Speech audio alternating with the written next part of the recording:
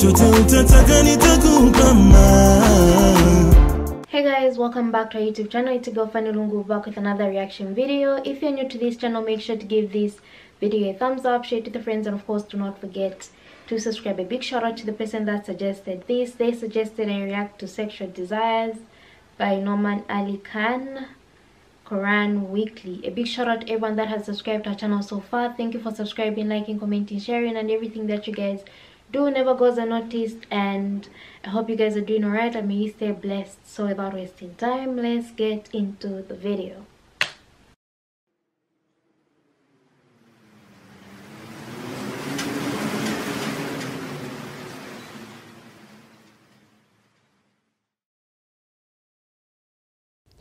Assalamu alaikum, Quran Weekly.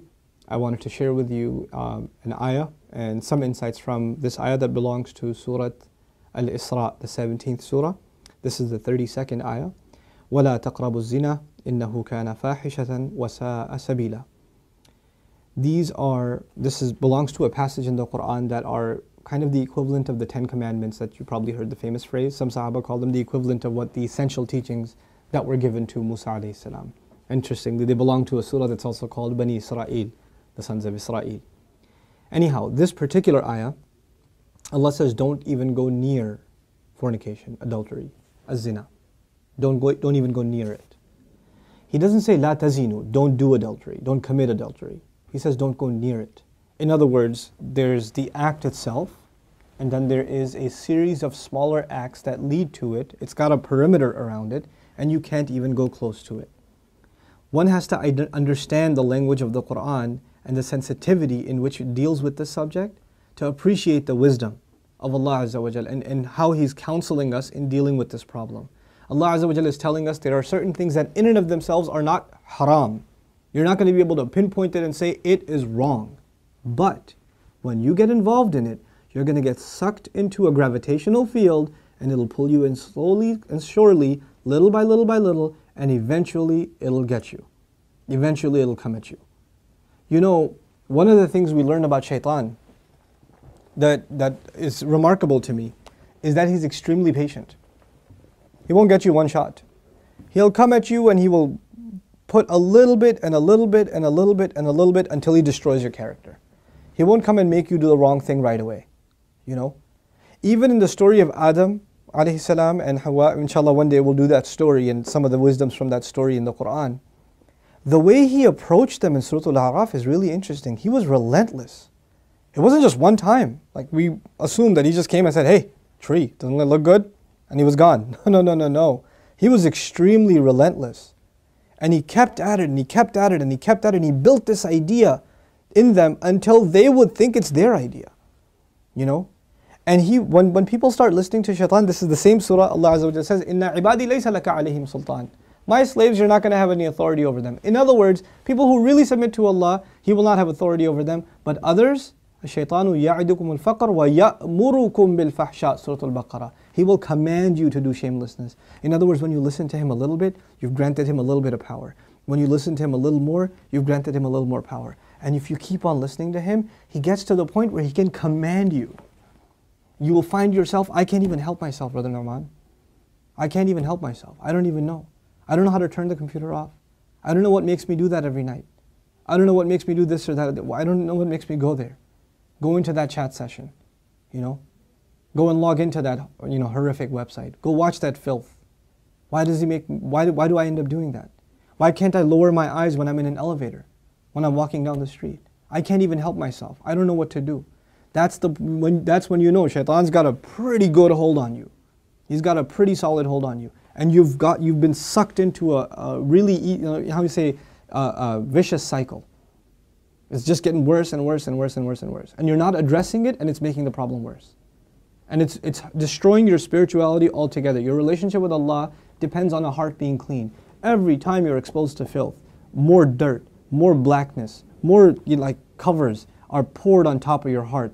And it keeps on pouring and it keeps on pouring and it keeps on pouring to the point where you're listening to the word of Allah and you can't get yourself to even shed a single tear. It won't come because your heart has been made so hard because of all the exposure to filth, all the sin that your eyes are taking in all the time. And you don't even care anymore. You know, a good heart when it sees something inappropriate that doesn't coincide with the commandments of Allah, it is disturbed. It's not attracted, it's disturbed. It says, no, that's wrong. Immediately the conscience kicks in, the alarm goes off. But when you're at the point, when you're by yourself and you feel no guilt doing it, you just don't feel anything. You don't feel that it's wrong. The only thing before you stare at a sister, you look around like, is anybody else watching? And then you take a good look. That means the fear of Allah is completely gone. The only fear you have is that of the seen. There is no more fear of the unseen. What a horrible spiritual state to be in. Allah says, يَعْلَمُ خَائِنَةَ الْأَعْيُنِ وَمَا تُخْفِي الصُّدُورِ. He knows the stealing of the eyes, that little glance you caught. He knows that one, that little glance you took. What to speak of the stare. And He knows what the chests are hiding. You know why I brought up this particular ayah? Don't even go near zina. إِنَّهُ كَانَ فَاحِشَةً. It has always been considered a lewd, shameless, vulgar act. وَسَاءَ سَبِيلًا. And a horrible path. Allah describes it as a path. A horrible path. In other words, a path has steps. Right? A path is made up of steps. You have to identify which step you're in. What makes you get into this? You know, and for each of you, there's a process, there's a cycle. You're in a room by yourself. You know, you're after school. You've got a couple of hours before your parents get home. You know, you're among a bunch of friends that don't have any standards. You have to identify what leads you to this sin every time, and you have to cut it in its tracks. You have to stop going down that path. وَسَاءَ سَبِيلًا. What's amazing to me about this ayah, where it's situated. Right after this ayah, Allah says, don't murder people. وَلَا تَقْتُلُوا النَّفْسَ الَّتِي حَرَّمَ اللَّهُ إِلَّا بِالْحَقِّ. Don't kill any person that innocent person essentially. Allah mentioned this crime first and murder second. Can you think of that? Like, we think of murder as this huge crime, right?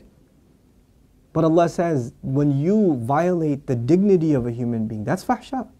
Looking at a human being in that way is violating your own and their dignity. And when we kill a person, we have violated their physical, you know, their right to life.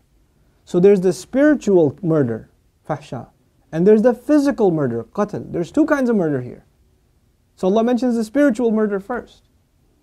Our standards have gone so low. A movie comes out, you see a couple of trailers, you tell yourself, there's just one bad scene in it, it's okay. It's PG-13, it's not R. What used to be R 10 years ago is now PG-13. What used to be PG-13 is now PG. They put filthy scenes in everything now. And we don't even care about the spiritual price we're paying. It's affecting our prayer, it's affecting our dua, it's affecting our character. It's affecting our family life. It is. And we don't care. We just think, hey, that's life, bro, come on, live in the times. It's alright. That's just what it is now. What can you do? So many of you don't care what kinds of pictures you put up of yourselves on your Facebook pages.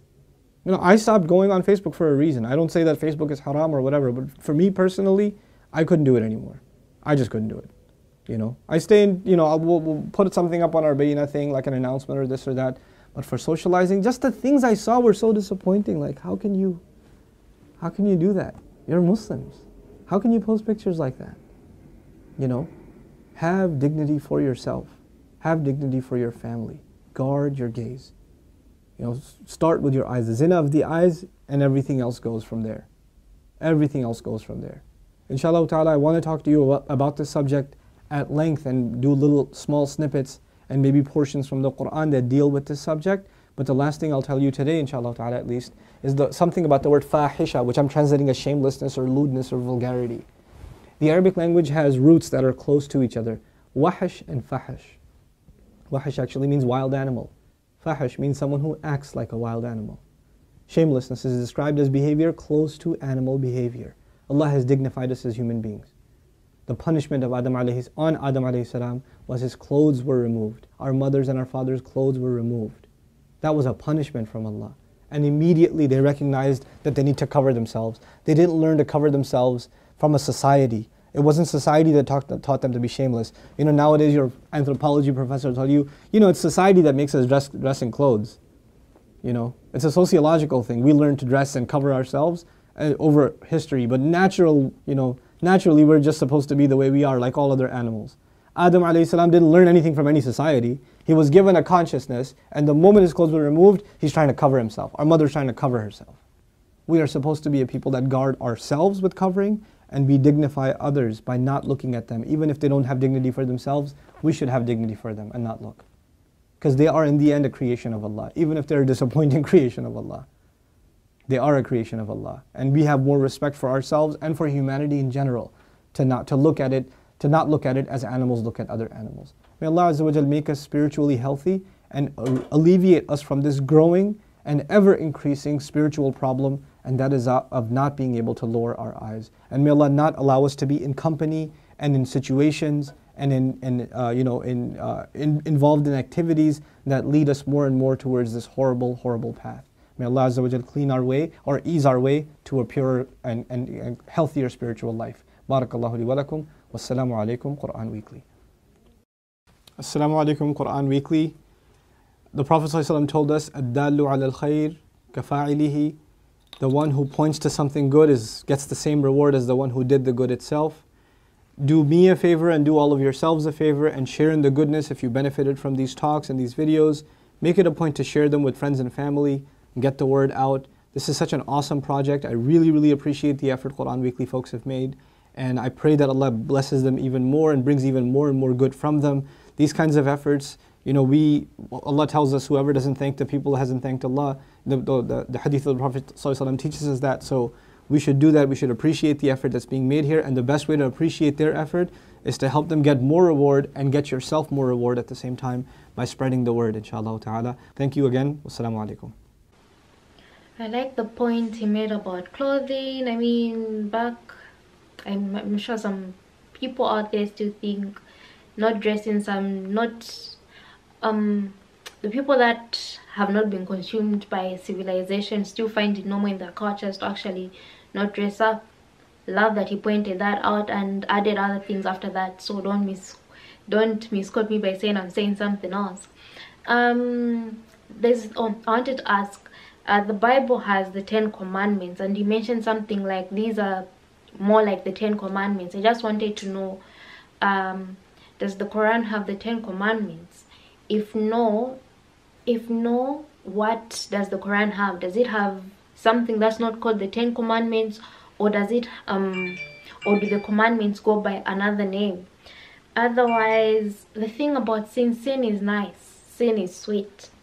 Once I do that thing, I'll want to do it again. Oh, okay, I tested alcohol today. Next time I go out, I want to test it again. Even the next time I go out after that, I want to test it. And it's slowly going to become a habit, making it seem normal to myself. Like, you know what? This is not sin. I can do this. I see no harm in me doing something. And it should apply to everything else in life. First, we start out slowly but sure, and we make it more like we normalize it. That's the thing that we may fail to see sometimes. We're so consumed by certain things that we do. And by the way, we may be influenced by our friends, ourselves, and just the things that we do. Sometimes we're seeing it on TV and we're saying, I have to try this. Sometimes we're listening to it through music and we're saying, we should try this. And there's so many ways. Sometimes you hear from your friends many things that can get you to do that one thing that's considered a sin and to normalize it. Otherwise, so we should be careful of what we actually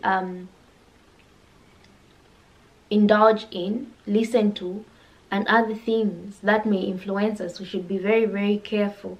Big shout out to the person that suggested this. If there's something that you want to say, make sure to drop the link in the comment section below, and I'll be more than glad to react to it. Make sure to give this video a thumbs up, share it with your friends, and of course do not forget to subscribe, and I'll see you in my next reaction video.